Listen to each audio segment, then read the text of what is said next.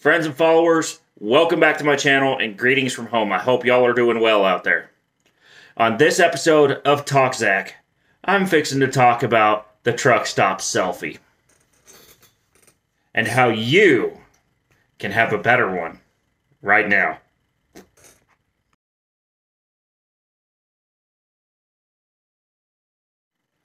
So, you get to the truck stop and decide you look so good you want to take a self-portrait. Here's some do's and don'ts. Do. Stop at the cashier and get yourself a headset like this one. And get a trucker cap while you're at it. Because I think these actually enhance your image instead of detracting from it.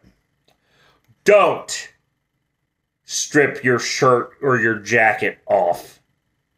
Because when your shirt's off and you're showing the you-know-what, it just looks gross.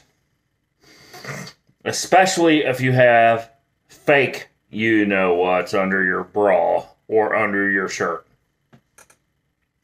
So just wear a shirt. Don't wear anything less than that. Do clean your lens and perhaps the mirror before you take the portrait.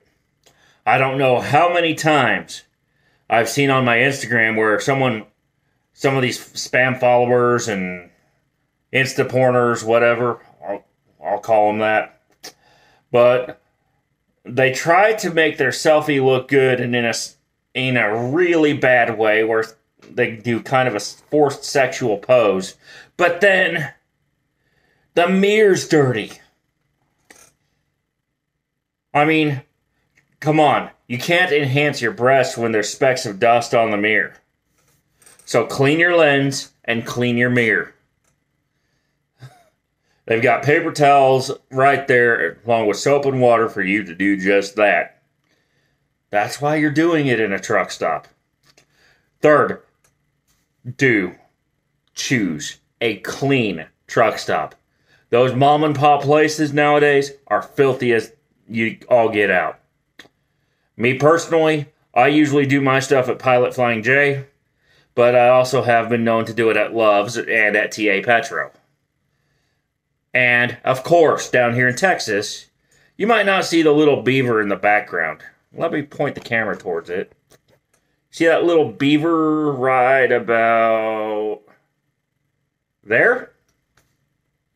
Buc-ee's is one of my favorite places to go for a truck stop selfie because they're not really a truck stop, but they have absolutely clean bathrooms.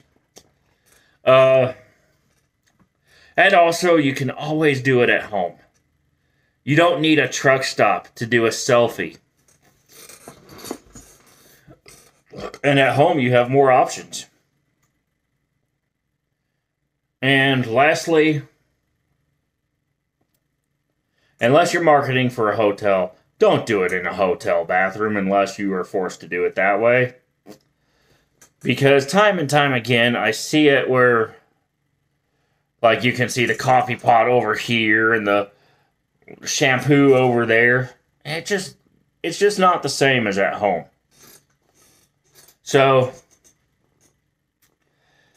therefore, I would encourage you to find a different location in order to do your selfie. And one final tip of advice. Since you're not going to be really carrying your full-size SLR or mirrorless camera into the bathroom and you're just going to be restricted to your phone, get the best phone you can afford. I mean, before you even take the picture. Because camera quality has changed in the last few years. And some of you using the lower end and cheaper phones are being left behind. So between a good smartphone,